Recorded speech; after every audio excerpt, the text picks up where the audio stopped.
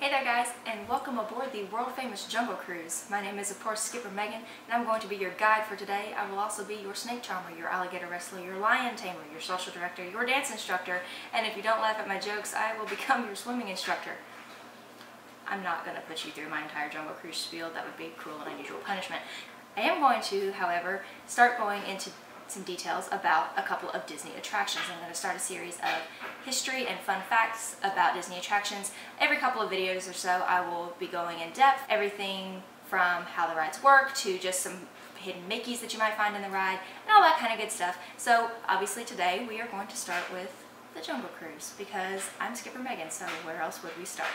So I'm going to first start with kind of the history of the Jungle Cruise, and obviously a lot of the history is going to be about the Disneyland Jungle Cruise as opposed to the Walt Disney World Jungle Cruise, because the Disney World one was very, very similar to the Disneyland one, so they had kind of already worked out all the kinks with Disneyland, and then they kind of just moved that to Disney World in 1971 when the park opened. So Walt Disney originally wanted it to be an educational boat ride where there would be guides who drove by real animals and told you all about them. They were based on his series, The True Life Adventures, which was just a nature series where they looked at animals, zebras and lions and gorillas and all that good stuff. So he wanted to have a ride where there could be guests actually getting to experience that, because that wasn't something that people could really go and experience themselves outside of a zoo in 1955. So he thought that that would be something interesting to do. The problem there being, in 1955 they didn't have the technology or the capability to have those animals that close to a boat, that close to a ride vehicle. You can't just have wild tigers and lions 15 feet from a boat and have everything be okay back in those days. So they obviously had to make some adjustments, and that's when he came up with the idea of the audio animatronic animals, which we still have today. A lot of the look of the ride was inspired by the movie The African Queen with Humphrey Bogart, and it's kind of set in the 1930s era of a British outpost. So you're going into the jungles from this outpost and you're going out to explore and that kind of thing. So that's the theme of the Jungle Cruise. So you're never going to hear people making references when they are Jungle Cruise skippers. They're not supposed to anyway, make references to anything outside the time period of the 1930s to 1950s, because that's where the theme is set. So they really want to keep within that time frame.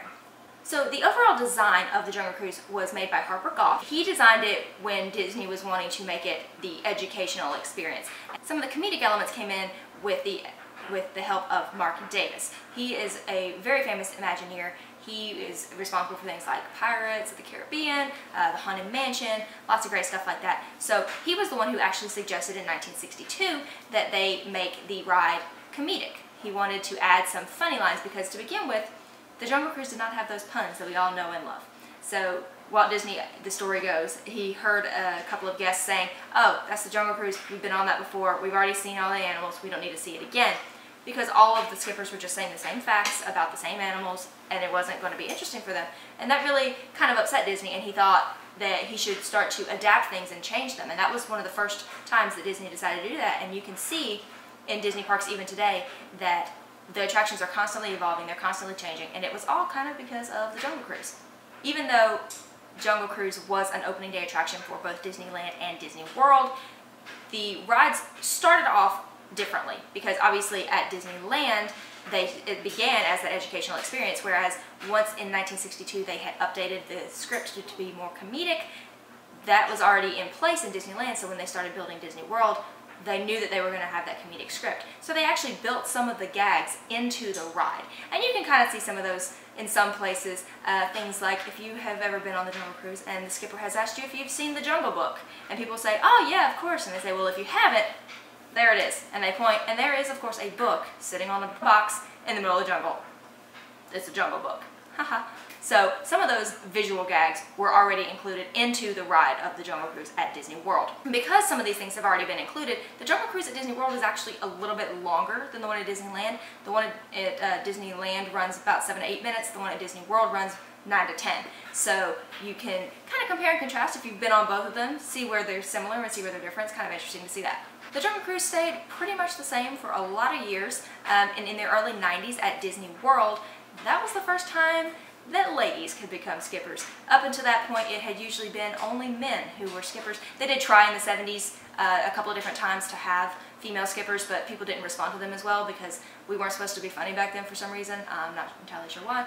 But in '94, the Walt Disney World actually had its first female skippers, and they have continued to have them since then. And in 1995, Disneyland followed suit, and they have always had female skippers since then too. In '99, 2000, they updated the boats, so they used to have those bright red awnings, and then they always looked so clean and pretty. And if you were going down the rivers of the world, through the Congo, through the Nile, through the Amazon, all the time, for 3 months at a time, of course, your boat's not going to be that pretty. It's just not. So they updated it to those lovely khaki boats. Everything's kind of dingy, a little bit dirty looking, and that is when that change took place. And so now that's basically where we are. It's not really changed all that much since the time that they updated the boats to now. So the Jungle Cruise has kind of remained the same, and a lot of people think that that's a bad thing. They say, oh, you know, the Jungle Cruise really needs to be updated, which apparently it might be now with Dwayne "The Rock" Johnson having his Jungle Cruise movie. Not entirely sure how I feel about it yet. I'm excited for the movie, not so sure I'm excited for the changes because I love the Jungle Cruise how it is, obviously. So let me know what you think down below. Do you want it to change? Does it need some updating? Do you want it to stay the same? Let me know what you think. But now I'm going to move on to some of the fun facts about the Walt Disney World, specifically Jungle Cruise, because that's the one that I know the best. So one of the first fun facts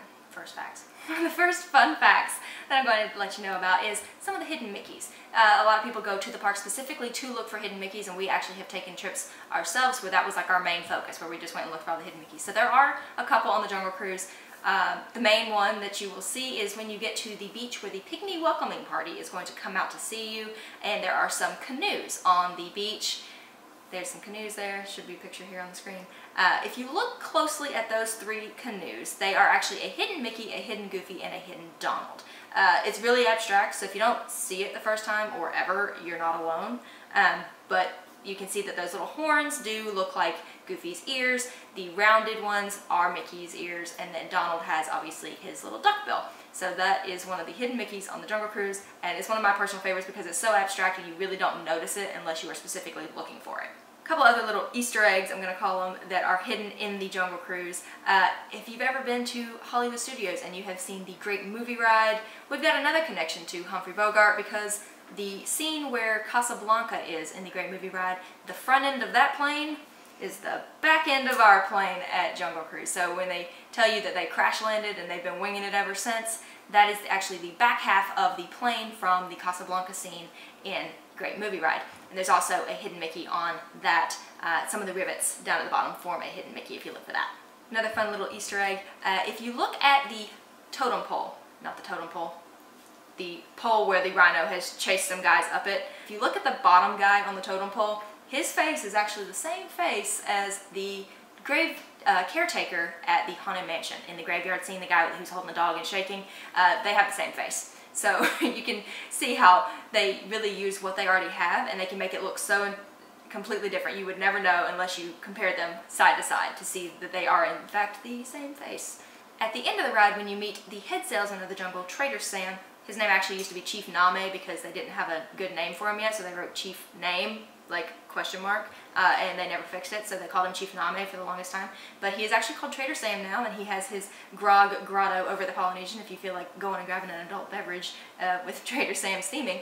But if you look at his skirt, that lovely piece of attire is actually remnants of the old canopies from when the boats were pretty and new and red and white striped. So that is just a nod to the old Jungle Cruise and how they have, once again, used what they had and kind of like to make nods to what used to be. One of my absolute favorite things about the Jungle Cruise that people never ever realize until they're told about it, and then you can't unhear it. Like I said, the Jungle Cruise came to Walt Disney World in 1971 when it opened. 1971 was right in the middle of the disco era, so when you come around the corner from the hippos, the attacking natives that attack from the left side of the boat, the third one screams, "I love disco." You can't make that up. You just kind of have to listen for it. Alright, listen very closely.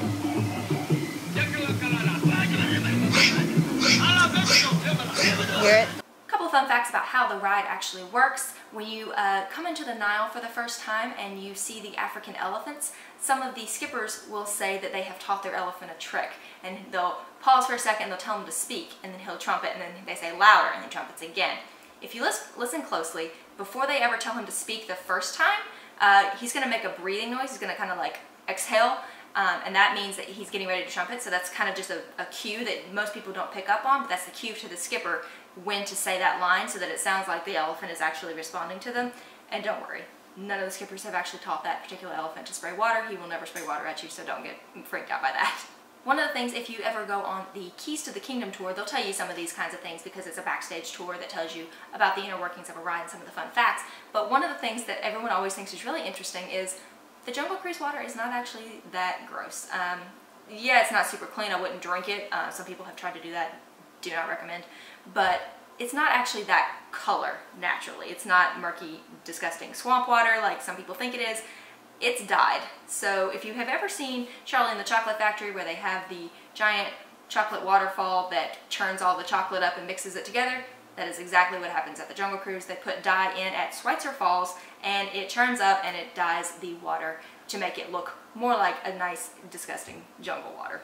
A couple of interesting things about the boats. Jungle Cruise is actually fully ADA accessible, so that if there's any guests that are not comfortable transferring or they can't transfer from a wheelchair or motorized scooter or anything, you can actually just drive straight onto the boat. It's super cool how it works. There's a thing that swivels out, you drive on and then swivel it back down and lower you down, and you can just stay in your chair. And I think that's super great that Jungle Cruise and Disney in general offer that kind of service, because I've had a lot of people who really appreciated that, and you know, everyone should get to enjoy the Jungle Cruise. And one other super interesting thing about the boats is there has only been one boat to sink, and it was the Sankaroo Sadie. You can't make that up either. I'm going to finish this up with a couple of famous Jungle Cruise skippers. A lot of people like to say that Steve Martin was a Jungle Cruise skipper, or things like Robin Williams was a Jungle Cruise skipper. There's nothing that I have ever heard or seen that has supported that. I really wish that we could say that. I do know that Steve Martin worked at Disney World, or Disneyland rather. He worked in Frontierland, but at a magic shop. But there's nothing that I have ever seen or heard to verify that he actually worked at the Jungle Cruise. John Lasseter, however, did work at the Jungle Cruise. He is now the head of Disney and Pixar Animation. Another big one is Kevin Costner. Kevin Costner was a Jungle Cruise skipper, and he actually met his wife while he was working at Disneyland. So, jungle magic all around. So I think that is just about it for the Jungle Cruise part of our Disney History series. I hope you learned something new about the Jungle Cruise. I know that it is one of my personal favorite attractions even before I was a skipper. So if there's an attraction that you really love and you'd really like to know some more about, or you have some information that you'd like to share with us, let me know down below. I'd be happy to take some suggestions on which attractions y'all would find most interesting, and I will see you in the next video. Bye y'all.